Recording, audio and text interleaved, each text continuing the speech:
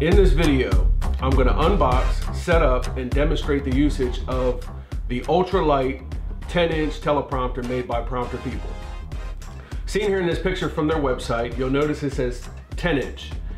And my first impression was that that was for a 10-inch iPad, but I believe that it fits up to 12.9-inch iPads or tablets. The 10-inch is referring to the actual size of the teleprompter screen. All right, so I'm gonna go ahead and start unboxing, see what we have here. Now, I got lucky. This was for a corporate client. They bought this for internal use. Well, they bought it to own internally, which I'm going to do the setup. So they wanted to order the soft case. Now, the prompter's $399, and if you get the soft case, I believe it's $478. You can get a hard shell case like a Pelican as well, but for these purposes, it's not going to be on an airplane or anything, getting knocked around, so the soft case was the way to go. All right. Ultralight. And I'm going to show you, at least on this, how to set it up on this tripod, and let's see how it runs. All right, got our files. Mini Bluetooth keyboard. Now, I have used this before, this exact same model, and I actually liked it a whole lot. So I'm familiar with it, but I'm not familiar with the keyboard. So that'll be new for me as well. So we have the screen, it's nice bubble wrapped and everything. This is the screen that you're gonna read from.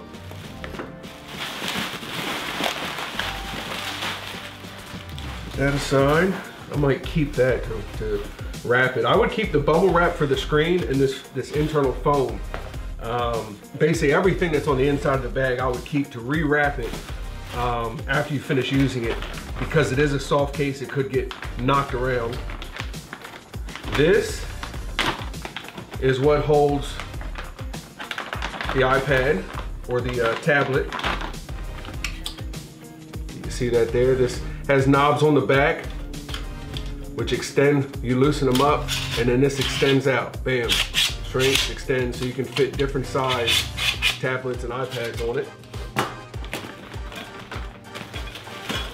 If you're not familiar with this model, the camera sits behind the prompter, so you look directly at the prompter and therefore look directly at the lens.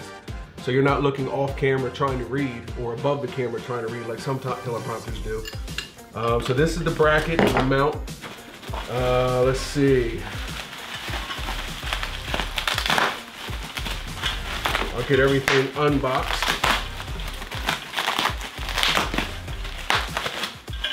And forgive me if this video is rough. I didn't plan on doing this, and it's just a little something I figured for people shopping, looking for different models that are interested in this. They'll be able to see exactly what this is. So as it states, this is pretty much for smaller DSLRs, mirrorless, compact camcorders, not big shoulder mount cinema rigs or anything like that. But I've used this with the C100, the Canon C100, which is a cinema camera. It's a little bit bigger form. And that's what I'm going to set up today.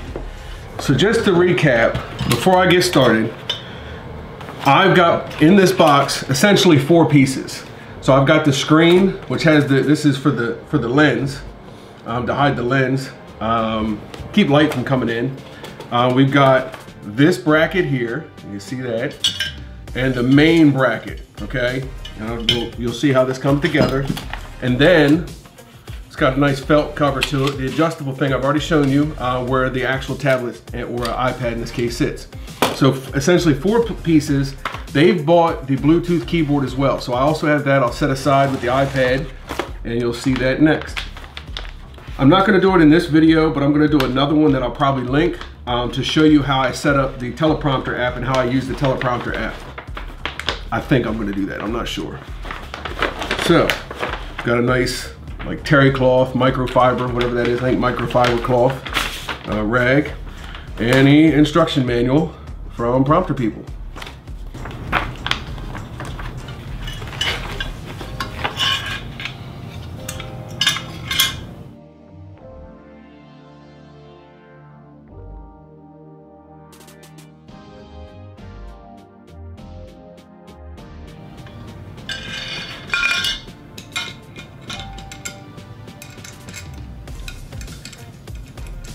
So the first thing I'm going to do is actually I've taken the quick release plate and I'm going to attach it. They have like a mount, an adapter plate for tripods right here, and with the 1/4 thread, I'm going to go ahead and tighten my quick release plate. Obviously, you don't want to have the glass set up and the camera mounted when you attempt doing this. Just go ahead and tighten it down. And it's got room for two, at least 2 1/4 threads. Which, future reference, I may actually use a second one just for stability. So now we slide the hood glass, which is this, the reflector screen, on. There's 2 little wing nuts type things. Loosen those up so you can see this nice and good. Got wing nuts right here, and then they match up to these slots. If I wasn't wearing a black shirt, you'd be able to see it better. But those slots right there slide into those wing nuts like this, and then tighten the wing nuts down. So we got something started. Mount this on here now. Now I'm gonna really put the squeeze on all my knobs on this tripod, just in case when it's mounted, it doesn't, fall forward. So, now this is what your camera mounts to. This bracket here, again, so you can see, kind of funny shaped bracket. So I guess because of the camera, it gives you 1 or 2 positions. Like if it's a smaller camera, you can mount it here, and that way it'll still be in line with the glass, or a larger camera down here. And I have a larger camera, so that's what we'll do. So it comes with what they call a thumb screw, right there in the bottom. And I think I'm gonna mount my camera, if I remember correctly, in the front position. So I'm gonna move that thumb screw up to the front. They don't have one in each slot. So now, camera upside down. It should be like this. All right, screw that in there. So she's kind of parallel. Tighten that down.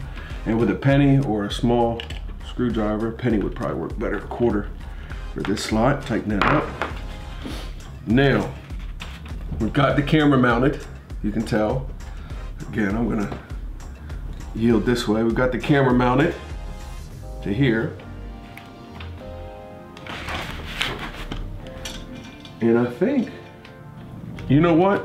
This is what I'm gonna do. I'm gonna take this off. I think you have to do it the other way around. It doesn't tell you. Here I am saying, I'm gonna follow the instructions. But the instructions isn't detailed in telling you the best order to take the steps. This has like a little washer and a nut. And I don't know how I'm gonna access that if I have the camera in place already. So I'm gonna mount this first. Maybe I missed that in the instructions, but I'm gonna mount this first. And as you can see, this, once we get in position, this has to be loose to slide the camera closer to that screen to adjust it. But to get it in place, I don't think you need those washers. I'll keep them, but I think that's just for storage. So the screw doesn't fall out. So now that I've got this on, I'm gonna tighten up a little bit just so it doesn't move. Now I can put my camera in place. And it's a little easier to find this one, a 1/4 inch thread on my camera, than it would have been.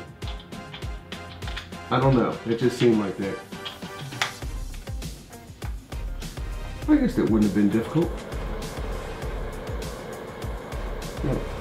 Tighten that up, good to go. Now we can loosen this. We got the camera set up, as you see. Now, you're gonna slide this forward into this lens cover, this hood or lens cover. Man, pretty simple. Loosen that up, this bolt underneath here, slide this forward, and then wrap it around your lens. Now if you're going to be manually focusing, you want to make sure you still have access to that. But otherwise it's pretty simple. I'll spin it around so you can see. On this side there's like a drawstring, so you can tighten it up Fits nice and snug, just like that. And once you spin it around, bam, you've got the lens right behind here. The only thing we need to do now is put the tablet tray in place. Loosen thumb screws underneath here. I don't know if you can see these, but these screws, like I said before, adjust this. These need to be loosened.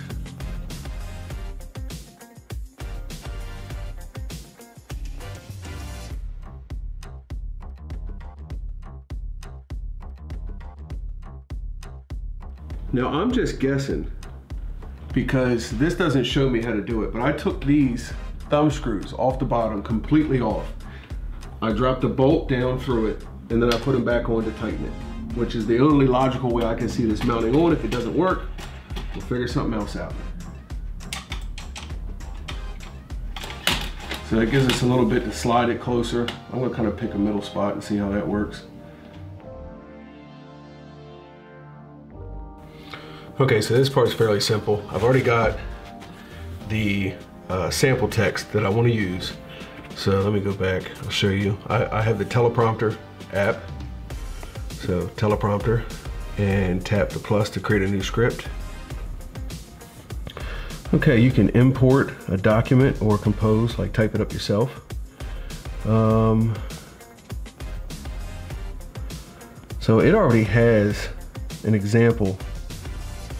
But what I'll do, now I had some problems clicking and holding it, but type a couple letters and click and hold your finger and hit paste.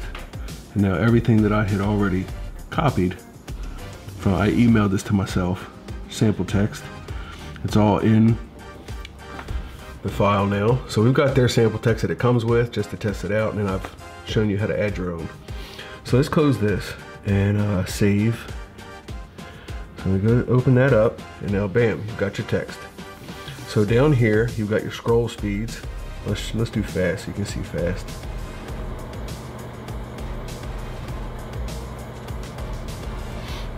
So see how fast that's moving? No one can read that fast, so we'll pull it back. We can do this live. Let's see, start from the top. And what I would do is in my text, I would actually space that down to be about the middle. Because you don't want the person trying to read the top line. You want them reading right in the middle. So start the first sentence off indented down, you know, like 3 or 4 lines extra as space. So here's to the crazy ones. So here's to the crazy ones, the rebels, the troublemakers, the ones who see things differently. While some may see them as crazy ones, we see genius. Because the people who are crazy enough to think they can change the world are the ones who do. So that was pretty slow. I was reading fast, but it's still scrolling slow.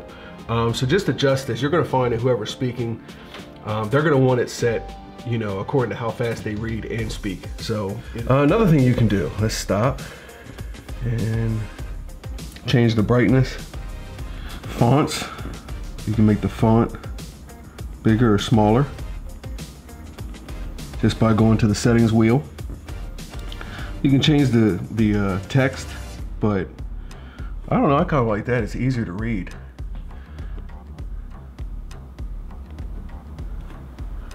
Again, this is going to depend on the actual person reading, for most cases.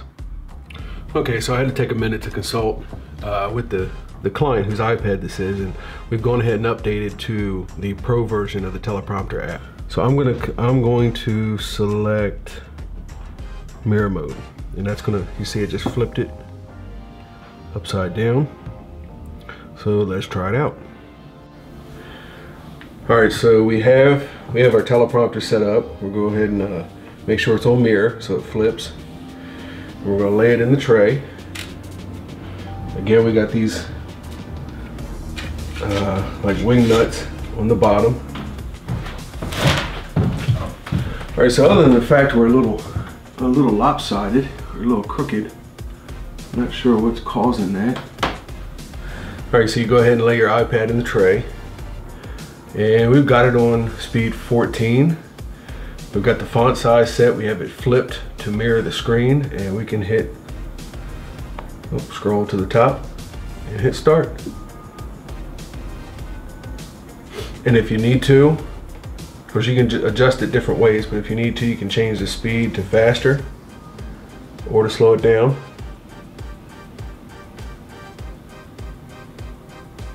Pretty simple.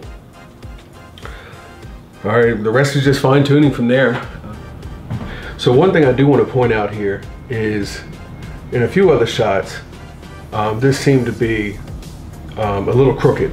And what I found out was while you're positioning the iPad, and you normally want to kind of stand in front of it and look directly into the picture, pivot the iPad so it looks right, and then bring in these red rubber corners and make sure you do so that it stays level in the picture and doesn't look, you know, cockeyed.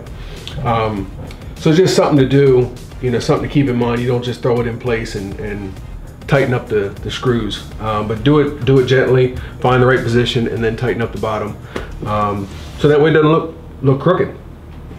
There we go, looks nice.